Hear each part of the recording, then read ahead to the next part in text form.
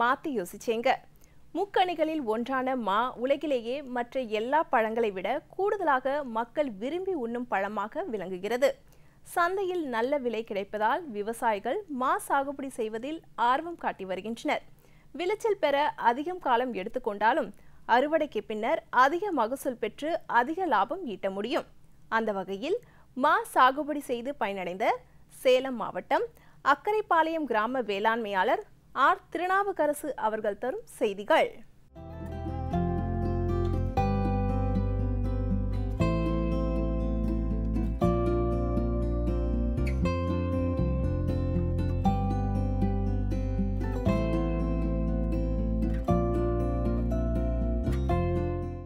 மா சாகுபடிங்கிறது தண்ணி குறைச்சலாக இருக்கிற பகுதியில் ஒரு லாபகரமான பயிராக இருக்கும்.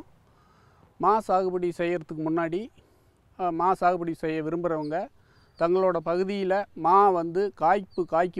காய்க்குமா காய்க்காதான்னு பார்த்துக்கிட்டு அதுக்கு பிறகு சாகுபடி செய்கிறது நல்லா இருக்கும்னு நினைக்கிறேன்.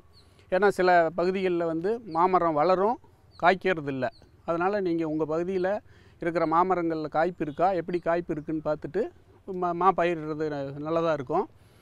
மா இப்போல்லாம் ஒட்டுக்கண் முறையில் தான் மா பயிரிடுறாங்க.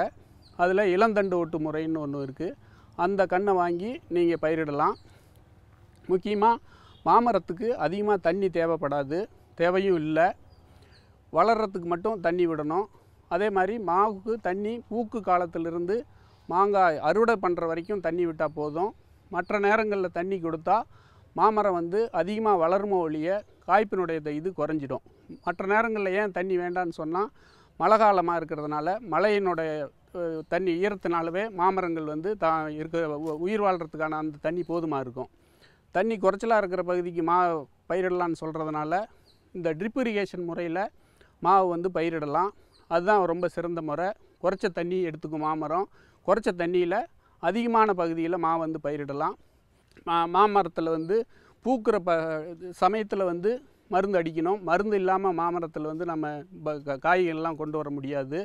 மருந்தினோட தன்மை, மாமரத்துக்கு அடிக்கிற மருந்தின் தன்மை காய் பழாகிறதுக்கு 3 மாதம் ஆகிறதுனால மருந்தினோட தன்மை பழத்தில் இருக்கிறதுக்கான வாய்ப்பே இல்லை.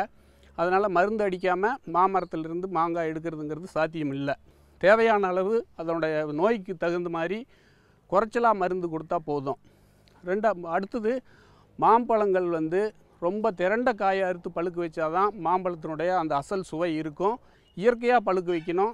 மாமரத்திலேயே காய் பழுக்கிற அளவுக்கு மாங்காயை திரள விடணும். திரண்ட காய்களை அறுத்து வச்சா 4 நாளில் தானாகவே பழுத்துரும். அதுக்கு செயற்கை முறையாக எந்த விதமான இதுவும் செய்ய வேண்டியதில்லை மாங்காய்க்கு.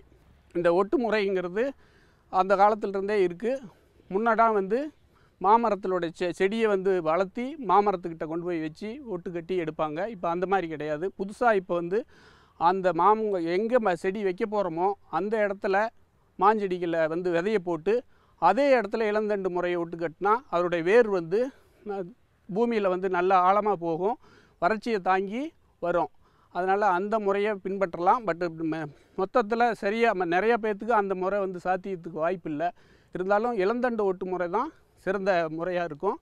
மாவுக்கு முக்கியமாக கவனிக்க வேண்டியது கவாத்து முறை தான். கவாத்துங்கிறது மாமரத்தினுடைய தேவையில்லாத கிளைகளை வெட்டி நீக்கிட்டு நல்ல கிளைகளையும் தரமான கிளைகளையும் ஒவ்வொரு வருடமும் விடணும். தேவையில்லாத கிளைகளால் அதுக்கு போகிற சத்து பின்னாடி காய் போகும்போது உபயோகப்படாமல் போயிடும். அதனால் முக்கியமாக கண்டிப்பாக மாமரத்தில் கடைபிடிக்க வேண்டியது கவாத்து முறை. கவாத்து செய்கிற போது மரங்கள் அதிகமாக வளராத ஒரு ஏக்கரில் ஒரு குறிப்பிட்ட அளவு மரத்தை கடைசி வரைக்கும் அந்த மரங்கள் காய்ப்பு முடிகிற வரைக்கும் பல காலங்களுக்கு அதே அளவு அந்த மரத்தினுடைய எண்ணிக்கையை நம்ம கொண்டு வரலாம். அதனால் கவாத்து முறை ரொம்ப முக்கியம். கவாத்து காய்ப்பு முடிஞ்ச உடனே மே ஜூன் மாதங்களில் கண்டிப்பாக பண்ணிடணும். ஆகஸ்ட் மாதத்தில் மரம் கொழுந்து விட்டு தளைய ஆரம்பிச்சிடும். தளைஞ்சதுலேருந்து 4 மாதத்துக்கு பிறகு தான் பூ பூக்கும். அதுக்கப்புறம் காய் வரும் நமக்கு. அதனால் கண்டிப்பாக மே ஜூனில் கவாத்து பண்ணணும். மாமரங்களுக்கு நான் இயற்கை உரம் மட்டும்தான் கொடுக்குறேன். செயற்கையாக எந்த உரங்களும் கொடுக்கறதில்ல. இயற்கை உரமே போதும்.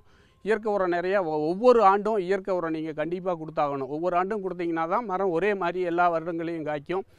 அடுத்தது வந்து இந்த மாமரங்கள் வந்து இந்த இயற்கை சூழலாலும் அதனோட காய்ப்பு திறன் மற்றதெல்லாம் பாதிக்கும். அதனால் ஒரு ஆண்டு காய்க்கிற மாதிரி எல்லா ஆண்டுகள் மற்ற ஆண்டுகள்லையோ பல ஆண்டுகளில் காய்க்கிறதுக்கான வாய்ப்பு இல்லை.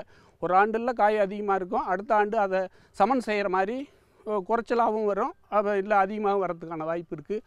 அடுத்து இந்த நோய் மேலாண்மைன்னு பார்த்தாக்க மாமரத்தை நம்ம எப்பவுமே ஒவ்வொரு நாளும் கவனிச்சிக்கிட்டு இருக்கணும். நோய் வந்த பிறகு நம்ம வந்து அதுக்கு உடைய மருந்து மற்ற இதெல்லாம் அடிக்கிறத விட நோய் வர்றதுக்கு முன்னாடி நம்ம என்ன மாதிரியான நோய் அதோட பாதிக்க இருக்குது அப்படின்ற கண்டுபிடிச்சி அதுக்கான மருந்து கொடுத்தோம்னா நமக்கு மருந்தோட செலவும் குறையும், மருந்து அடிக்கிறோட அந்த எண்ணிக்கையும் குறைச்சலாக இருக்கும். அடுத்தது வந்து மாமரத்தில் ரொம்ப அந்த பழங்களை பாதிக்கிறது, விவசாயிகளுக்கு நஷ்டத்தை ஏற்படுத்துறது வந்து இந்த பழையின்னு சொல்கிறது. பழையி வந்து மானுடைய தோப்பை வந்து சுத்தமாக வச்சுக்கணும். அது வந்து மண்ணுக்குள்ளே போய் தான் முட்டையிட்டு பிறகு மாங்காய் வந்து திரண்ட காய் வரும்போது குஞ்சாயி வெளியே வருது. அது மாங்காயில் வந்து இன்ஜெக்ட் பண்ணிடுது முட்டையை. பின்னாடி பழுக்கும்போது அந்த முட்டைகள்லாம் வந்து குஞ்சாயி புழுவாகி போயிடுது. அதனால் அந்த பழம் வந்து எதுக்குமே வேஸ்ட்டாக போயிடும். இதை தவிர்க்கிறதுக்காக தான் வந்து கடைகளில் என்ன செய்கிறாங்கனாக்க ஒரே நாளில் பழுக்க வைக்கிறதுக்காக கல் முதலியான இந்த மாதிரியான இந்த செயற்கை முறையை பயன்படுத்துகிறாங்க. இயற்கையாக மாம்பழம் பழுத்தா இந்த பழையினால் வைக்கிற முட்டை வந்து குஞ்சாயிடும். அதனால் பழைய இல்லாமல் கட்டுப்படுத்துறதுங்கிறது தான் மாந்தோப்பில் ரொம்ப முக்கியமான மேலாண்மை. அதனால் பழையிக்கு நீங்கள் மாந்தோப்பை வந்து சுத்தமாக வச்சுக்கணும். ஒவ்வொரு மழை முடிஞ்ச பிறகும் மாந்தோப்பை வந்து உழவு செய்து எந்த விதமான புல் பூண்டு எதுவுமே இல்லாத மாந்தோப்பை வந்து சுத்தமாக வச்சுக்கணும். இந்த முறைகள்லாம் கடைபிடிச்சிங்கனாக்க மாமரம் ஒரு லாபகரமான பயிராக இருக்கும்.